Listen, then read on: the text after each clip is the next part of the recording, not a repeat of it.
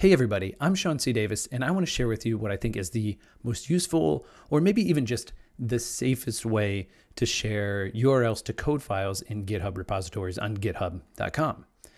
Now, the first thing we have to do is we have to actually find the files, and there are a number of different ways to do that. I've found that there are two that people tend to use more than others. One is we can actually just kind of peck and hunt until we find what we're looking for by using the tree view. So I'm in my website's repository here, and let's say I wanted to look for a recent post.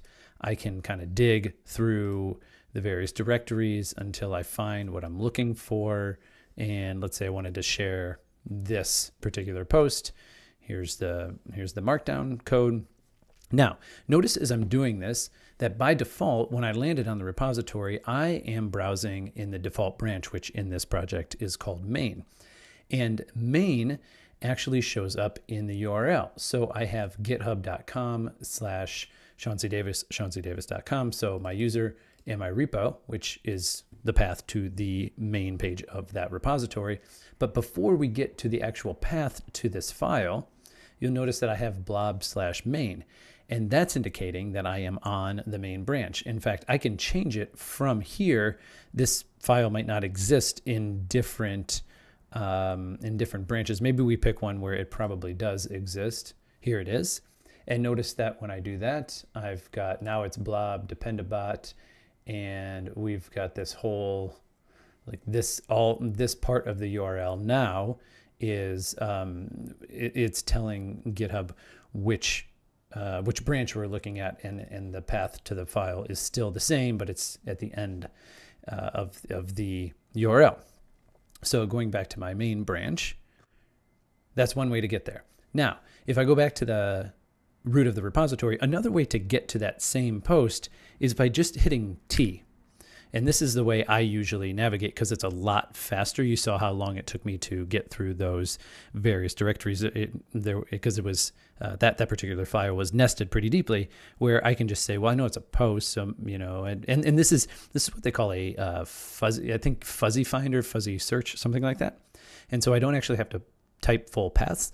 I can do something like www posts and not actually type the full words and start to get there and say SVG React. And now all of a sudden I found exactly what I'm looking for. It's right there. I click that, I go straight there. But again, I'm on the main branch and I can click the code and I see what I'm looking for. So I want to share the URL to this. And I think for a lot of folks who are starting out, this is, you say, okay, well, this is what I'm trying to share. So I'm just going to copy this URL and paste it wherever I need to and share it. Now, for some sort of ephemeral communication where you just need somebody to get here really quickly, that's totally fine. But if you're sharing this URL and you want it to live in perpetuity, it's kind of a risky move to share this URL. And why is that?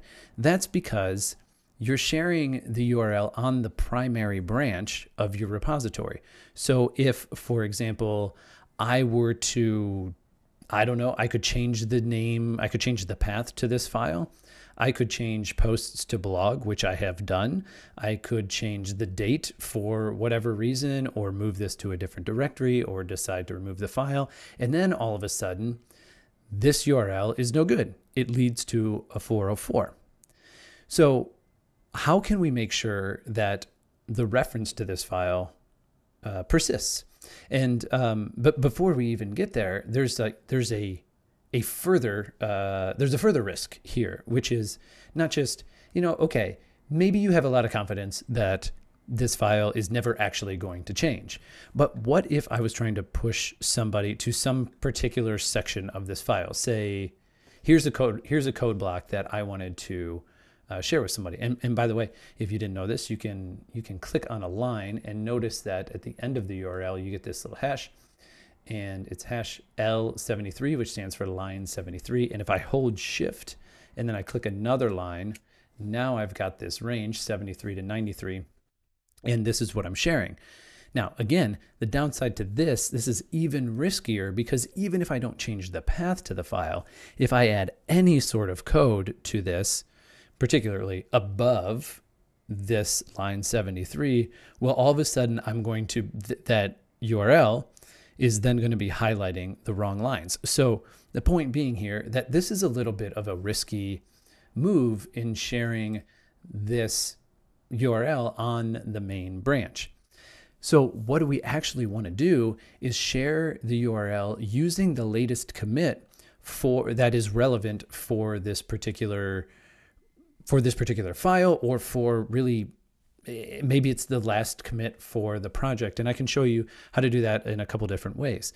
Now, if we're on this file and we want to make sure we have a reference to this file in this point in time in perpetuity, what we can do is, you notice that we now have the latest commit reference to this file.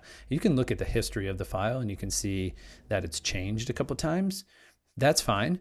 But also you can just copy this short commit hash. So I'm going to copy that, and up in the URL, change main to that commit hash. And now if I hit enter, notice, first of all, it took me down to I still had the lines appended at the end, but it worked. And now I have blob / that commit hash, and that's not going to change unless somebody could theoretically overwrite that commit, force push.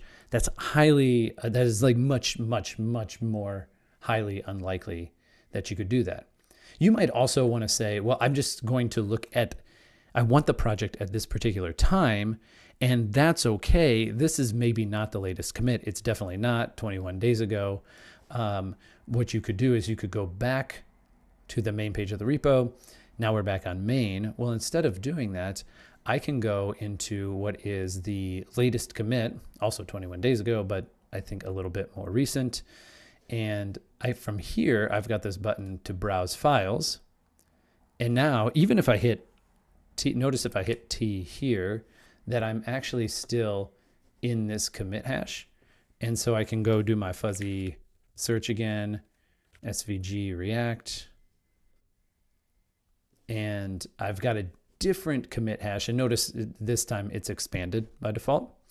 But what I have here is I have this project in this point in time. And as long as somebody doesn't rewrite this commit, which again, highly unlikely in most projects, then this is the safest way to be able to share a link to this file.